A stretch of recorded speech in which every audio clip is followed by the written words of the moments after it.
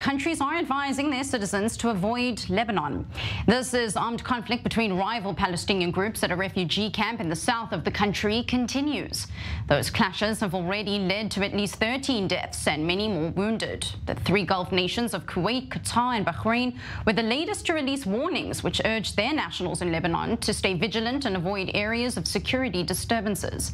The concerns and instructions now join Saudi Arabia, Germany and Britain, who have all issued similar ones over the weekend.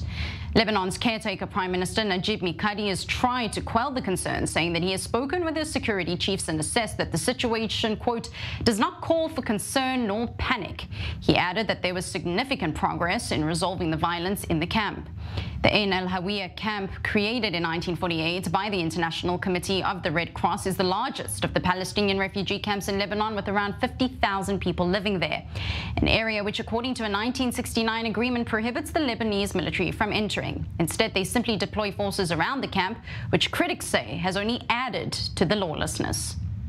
Let's cross now live to Dubai, where I am joined by Amjad Taha, an expert on international affairs and a political strategist, as well as the regional director at the British Middle East Centre for Research and Studies.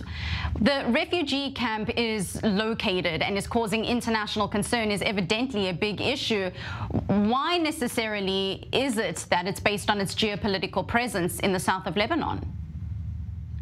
Well, that's really important. The settlement in question is a southeast of the port city of Sidon in Lebanon, known as Ain al-Hulwa. Now, this settlement is housing around 70,000 individuals, refugees with a refugee status. And here, let's start with, first and foremost, the essential correcting of our terminology.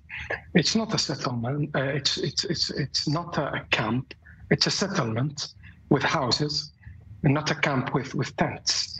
It has become a heaven for criminals escaping Lebanese law, since the army cannot now enter the area. Essentially, it's a state within a state. Within its borders reside members of extremist groups. Now we're speaking about Hamas, Al-Qaeda, IS, jihadis, rapists, PLOs, criminals. Currently, many of those groups are at war with each other, and we shouldn't be shocked if at any time soon we hear them proclaiming the Ain al-Hulwa state of Palestine. Do not be surprised. And being it in the south, it's where Hezbollah is controlling. It's not very shocking, and it's not surprising to many people who are being observant of the Lebanese politics.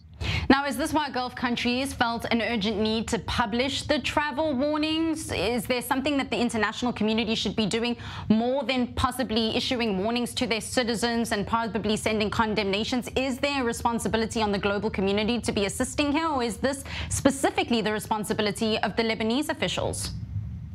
Well, I think the situation in Lebanon is getting worse, and the army can't keep people safe, simple as that. And the law isn't working there.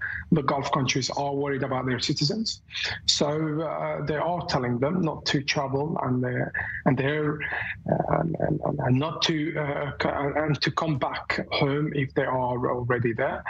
I think one of the main big concern is the Ain al-Hulwa's area, where certain groups are causing trouble, killing, raping, stealing, and so on. And they're even using women and children as a human shield to protect themselves. And it seems like they are, and they might kidnap people to harm others just for money. So I think there is a lot of concerns, and those concerns worth being striked on an international level. Amjad Taha, an expert on international affairs and a political strategist, as well as the regional director at the British Middle East Centre for Studies and Research. Thank you very much for your insight this evening.